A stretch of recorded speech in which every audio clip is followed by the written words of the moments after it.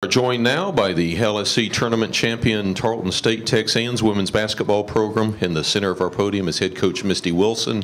To her right is Ipaku Iwobi. Ipaku is a senior forward from Houston, Texas. On the near side we have Bailey Whiff. Bailey is a senior guard from Lubbock, Texas. And Coach, normally I ask for initial impressions on a ball game, but I'm going to start out. How do you recover from a 24-6 deficit in the first half or first quarter and then come back and win the ball game? Well, before I answer your question, I do want to give Angelo a ton of credit. They've had a heck of a season, and it's going to continue in the regional tournament, and they'll be a great Lone Star representative in the regional tournament as well.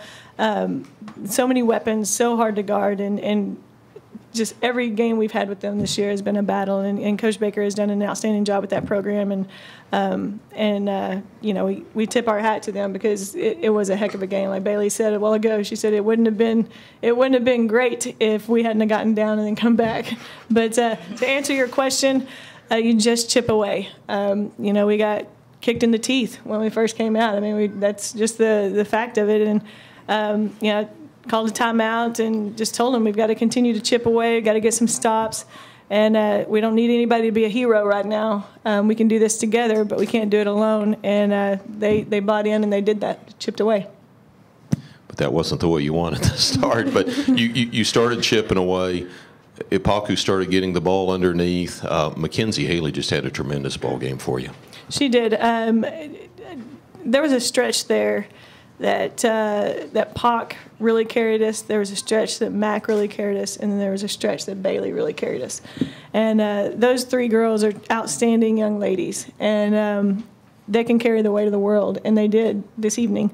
And you know, when I took Pac out during her little stretch, I mean, she got so much appreciation from our fans because it wasn't necessarily that she was scoring or that she was doing all this stuff. She was doing dirty work. She was getting offensive rebounds. She was battling down there in the paint and being physical, and that's not easy. That's not easy to do for 40 minutes, and she did it. Bailey, we'll start with you. You had 18 points, 5 rebounds. I'm going to talk defense here. Taylor Dorsey had 16 at the end of the first quarter. She had 19 before the second quarter barely started, and then only had 7 points the rest of the way. What was the difference over the last 3 quarters defensively against her? You know, T did a very good job just keeping her in front, and then if she got past T, we had our back line ready to help whenever needed. Ipaku, talk about the defensive end on the rebounding. You out-rebounded by 2, that's not a lot, but 16 offensive rebounds for the TexAnns. You had 4 of them. Rebounding was a key tonight, and we knew that coming in. We knew that we were going to have to get good positioning because Angelo is a team that you can't take for granted on the boards. Coach, I'll ask you one more before we open it to the media. As I look at the South Central Region standings, I don't see the TexAnns in there, and now they're going to be in there. So your thoughts on, I won't say kicking the door in, but opening the door and going postseason? Honestly, I coach because of these players, and every game I was so nervous. I put a lot of pressure on myself to get these girls, these seniors, the senior class, to that regional and to experience something like this. And, you know, I told them we didn't have a great season. You know, we were up and down, and they were we're a product of some of our youth. And just to be able to get them to this point, I'm going to get choked up a little bit, but was my end goal and really my motivation through the tournament. But you're not satisfied just getting there. Not by any means. I think we'll go try to kick the door in there as well and do what we can to represent this wonderful conference. Questions for Tarleton State? Coach, how much of slowing Dorsey down was actually stopping and turning the ball over there near the midcourt between your own three-point line and half-court? It seemed like she got some loose balls there and got loose. Once y'all stopped that, she didn't really hurt you. Yeah, we turned the ball over a lot early, and that was one thing. That was one of our keys, is value the ball. And we knew that if we turned the ball over, it was going to lead to quick things at the other end for them, uncontested stuff. And then even on rebounds, though, because they've got so many big girls, and they know they're going to get that defensive rebound most of the time, and she just would take off up the sideline. So we adjusted a little bit. We did something a little bit defensively to make sure that we had a defender on her when she took off, and it paid off. Did she ask you that question? That was you. Oh, okay. Everybody's laughing. How tense was that third quarter? There were 8 lead changes and 5 ties in the third quarter, and it just seemed like momentum was just imbalanced the whole time. I think Bailey wants to answer that one. You know, as I said earlier, they're a very good team, and we knew that we just needed to chip away, and then when we got ahead, we needed to try to extend the lead. I'm going to ask this of Hipaku because you've been up here before and you're used to handling the tough questions. You fall behind early. You chip away, as Coach says, to catch up. But in the fourth quarter, when it comes time to put your foot down on the throat, you guys hit 66% from the field. Talk about offense finishing the game. Coming into the fourth quarter, it was tied, wasn't it? It was tied. Yes. So we knew it was 0-0, and you just had to start extending the lead and score and get a stop. Score and get a stop. We just knew that was the key. We were prepared for it. More questions for the TexAnns? Coach, it seemed like all year your group battle adversity. You can just talk about them a little bit. How do you do that? I can't really say how they do it. You know, I just get to watch.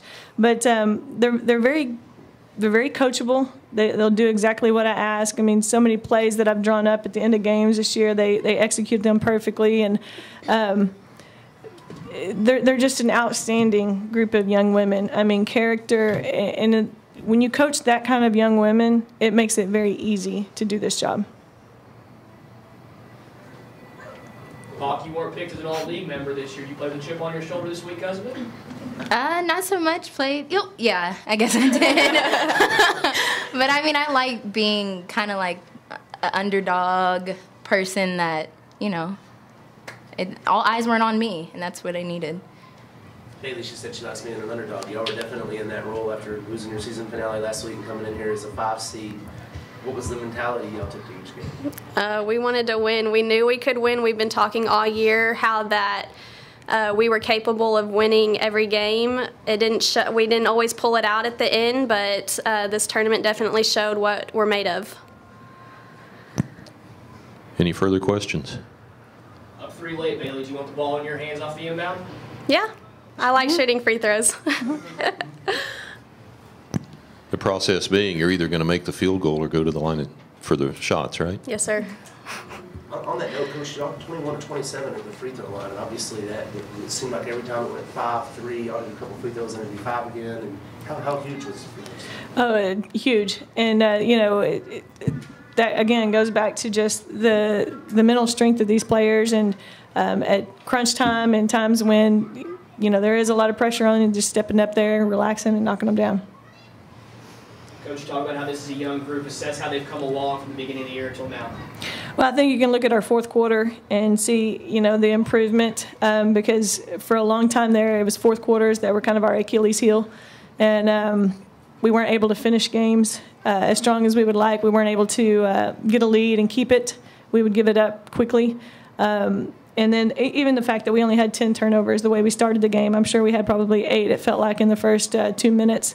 But just taking care of the ball, and we actually got the opportunity to see somebody else's scouting report on us the other day, and I guess they stated it best, and they're playing much more efficient, and that's what we started doing. We started taking care of the ball, and we played much more efficient. Not that we scored every time, but we got good shots.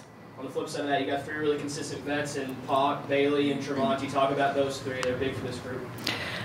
Big is probably the understatement of the year.